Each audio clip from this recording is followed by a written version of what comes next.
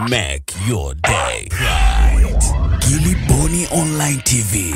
Kupata habari mpya na kwa haraka kila siku, usisahau kusubscribe kisha like na comment. Gilly Bonny Online TV. Bwana ndugu zangu, kunako tarehe 19 mwezi wa 10 2018, Inspekta Jenerali wa polisi IGP Simon Siro alipata kuzungumza na vyombo vya habari jijini Dar es Salaam na kisha kuzungumza mambo kadha wa kadha, ikiwamo kueleza hatua za kiuchunguzi ambazo zimekwisha kuchukuliwa mpaka sasa baada ya kutekwa kwa mfanyabiashara maarufu Tanzania na Afrika Mohamed Dewji maarufu kwa jina la Mo, ikiwamo kubaini gari iliyotumiwa na watekaji kuibua kuweza kumteka Mo. Sasa mara baada ya kauli hiyo ya IGP Siro, wanasiasa, wanaharakati na wananchi wengi wamekuwa wakihoji masuala mbalimbali katika mitandao ya kijamii juu ya kauli hiyo ya Kamanda Siro. Ukumbuke kwamba Kamanda Siro Oktoba hiyo 19 kama nilivyokueleza amefanya mkutano wake na waandishi wa habari katika ofisi zake na kusema kwamba uchunguzi wa tukio hilo unaendelea, lakini gari iliyotumika kumteka Mo Dewji ina nambari za nje ya Tanzania na kuzitaja kuwa ni AGX 404 MC. Sawa. Mbali na issue ya gari, IGP Siro amesema kwamba polisi wamebaini risasi zilizotumika wakati wa tukio hilo kwamba lililotokea Oktoba 11 katika hoteli ya Kalisiam jijini Dar es Salaam, ambako Mo aliweza kutekwa wakati akienda kufanya mazoezi. Sasa baada ya kauli hiyo ya mheshimiwa ya IGP Siro, basi kumekuwa na minong'ono na mijadala mipana sana kwenye mitandao ya kijamii kama nilivyozungumza awali, ambapo miongoni mwa watu ambao wameonyesha muamko na kutweet mara nyingi sana ni pamoja na God Bless Lema. Huyu ni mbunge wa Arusha mjini. Kadhalika yuko ZITTO Kabwe. Kwenye tweet ya kwanza ambayo ametweet ZITTO Kabwe anasema, Mola akijalia umri na kuwa na mamlaka, hata Siro akiwa amestaafu yuko kijijini, nitamteua tena kuwa IGP ili nimfukuze kazi, rekodi yake iwe kufukuzwa na kushtakiwa na sio kustaafu, amewafanya Watanzania wote watoto leo. Hiyo ni tweet ya kwanza ya mheshimiwa ZITTO Kabwe, ambaye huyu ni kiongozi wa ACT Wazalendo, vile vile ni mbunge wa Kigoma mjini kupitia ACT Wazalendo. Akaona hiyo haitosha, akaongeza tweet nyingine anasema, nimejizuia sana, acha niseme maana nisiposema nitaumwa. Kamanda Siro anajua alipo Mo Dewji. IGP na polisi wanataja njia ambayo gari ya watekaji imepita mpaka Kawe. CCTV zilikuwa zinafuata gari ile. Polisi wanaitesa sana familia ya Mo na Watanzania. Okay, sawa. Alafu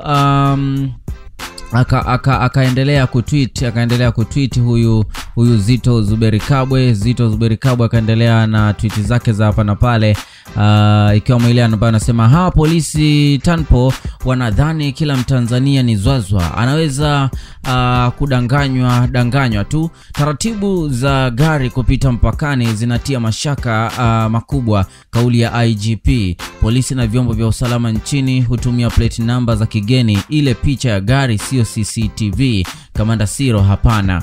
Okay, hizo ni tweet kadhaa za mheshimiwa ZITTO. Ziko nyingi sana, lakini nimechukua hizo walau nikupatie. Mwingine ambaye ameweza kutweet ni pamoja na God Bless Lema, ambaye anasema, Jumamosi ya tarehe 20 2010 tarehe 20 Oktoba ndio saa 5 asubuhi nitakuwa na mkutano na waandishi wa habari katika ofisi za makao makuu ya Chadema Kinondoni. Nadhani ni katika kuzungumzia haya mambo, lakini akatweet tena kwamba kama hatuonyeshi kushikizwa wakati wenzetu wanapitia mateso, mauaji ni katika shingo, shida gani ambazo zikiwapata wenzetu tutaonyesha kushikizwa? Katika jambo hili la Mo Dewji kukaa kimya sio busara, ni upumbavu mkubwa. Hiyo ni tweet ya God Bless Lema. Lakini akatweet nyingine pia, tweet nyingine anasema, IGP, kwa hiyo kwenye mifumo ya CCTV baada ya rekodi huwa kuna majira ya hali ya hewa? Anahoji hapa. Akaongeza tena tweet nyingine anasema, IGP, chini ya gari kuna kitu kama jeki na gari imebinuka, angalia tairi ya kushoto inaonekana kama pancha au? Akaona hiyo haitoshi, akatweet tena, moyo wangu unavuja damu, IGP hapa ni Coliseum Hotel kweli? basi ameweza kutweet hivyo. Akaona hiyo haitosha, akaongeza tweet nyingine kwamba nilimsikiliza Mambosasa leo, nimemsikiliza IGP Siro katika mkutano wake na waandishi wa habari.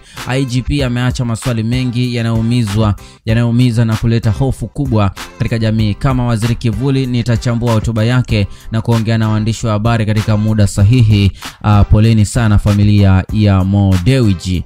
Hasa hizo ni tweet ambazo God bless Lema Zuberi Kabwe wameweza kuzitweet mara baada ya Kamanda Simon Siro ambaye huyu ni IGP, yani Inspector General wa polisi wa Tanzania, kuzungumza kuhusiana na hilo tukio la Mo, kuonyesha ile picha ya gari lotumika kumteka Mo, lakini vile vile kusema kwamba tayari wamefuatilia mpaka kule mpakani na kugundua kwamba gari miliki wake ni nani na dereva gani ambaye alikuwa anatumia ile gari. Lakini kikubwa zaidi wamegundua kwamba gari hiyo ilipita mpakani kunako Septemba mosi mwaka huu. Sawa, yani ilipita mpakani pale, japo hajaeleza ni mpaka gani, lakini kasema ilipita mpakani kutoka nchi za nje, ikapita mpakani Septemba mosi mwaka huu, na Septemba ndio baada mwezi mmoja baadaye ndipo wakaenda kufanya tukio hilo la utekaji.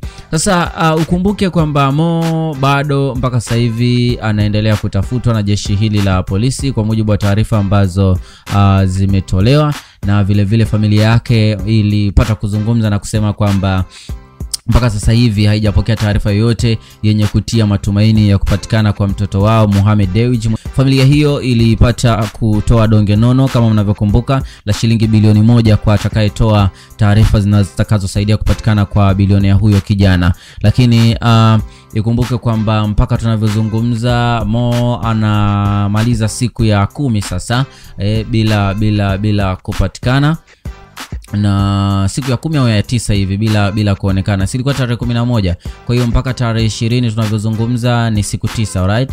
Hajaonekana mpaka sasa hivi, na polisi ndio hivyo kama hivyo wanaendelea kumtafuta, na familia inasema kwamba haijapokea taarifa yote pengine ya matumaini ambayo inaweza kumsaidia kupatikana kwa mtoto wao na kadhalika. Pamoja na kwamba wametoa donge hili la shilingi bilioni 1. Bilioni 1 ni hela nyingi sana ambayo kimsingi kama kila siku nikakupa hiyo hela bilioni 1 ukao unakula shilingi 100,000 utakula kwa umri wa miaka 27.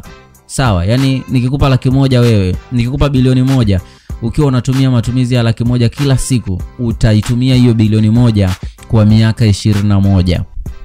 Kwa hiyo ni fedha nyingi sana ambayo familia iliahidi, lakini mpaka sasa hivi hajapatikana mtoto wao huyu. Lakini ukumbuke kwamba polisi waliweza kuzungumza mambo mengi sana, na familia hiyo pia imeanza kushirikiana na vyombo vya dola kwa ajili ya kumsaka bila kutoa neno. Lakini siku 4 baadaye familia iliamua kujitokeza hadharani na kutangaza dau hilo la shilingi bilioni 1 kwa atakayofanikisha kupatikana kwa mtoto wao Mo Dewji. Lakini kwa mujibu wa Kamanda Siro, sasa jeshi la polisi kupitia kwenye uchunguzi wake limefanikiwa kukamata ganda la risasi lenye urefu wa milimita 9 ambazo zilitumika wakati wa tukio hilo la kupotea kwa Mo Dewji. Ni risasi 2 ambazo zilipigwa juu pale, na IGP Siro anasema gari hilo limesajiliwa kwa namba za usajili kutoka nchi jirani, ambapo naeleza gari hilo lilifanikiwa kuingia mwanzoni mwa mwezi Septemba. Kama nilivyosema, kamera zetu CCTV zilituonyesha kwamba baada ya kufanya uhalifu huo wa utekaji, gari lile lilielekea kwenye barabara ya Ali Hassan Mwinyi mpaka kwenye roundabout ya Kawe. Sasa kuanzia pale ndipo tunaendelea kufanya uchunguzi kwani tujue kuweza kuelewa kwamba gari hilo lilipita upande gani.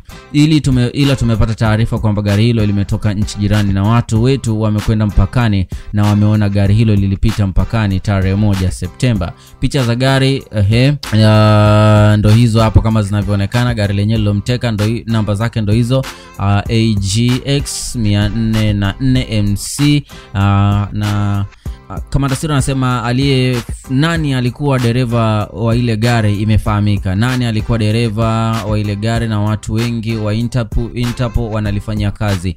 Huyu anayetaka kutuchafulia taswira ya nchi, tukimkamata ndio atajua kuwa hii ni Tanzania. Mimi huwa napenda kutumia lugha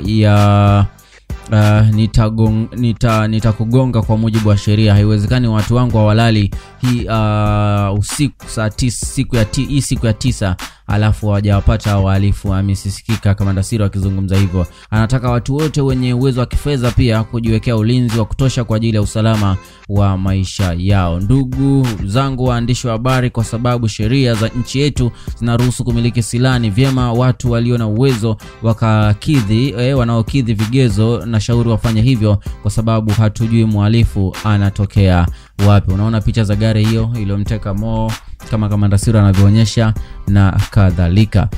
Nini maoni yako kuhusiana na mlolongo mzima wa taarifa hii, hususan kwenye tweet za Zitto Kabwe, tweet za Lema, kauli ya IGP Siro na mengineo mengi ambayo unaona unaweza kushare na sisi kwenye sehemu ya kutoa maoni? Basi fanya hivyo. Kadhalika usisahau kusubscribe Giliboni Online TV, kulike na kisha kucomment. Make your day right. Giliboni Online TV.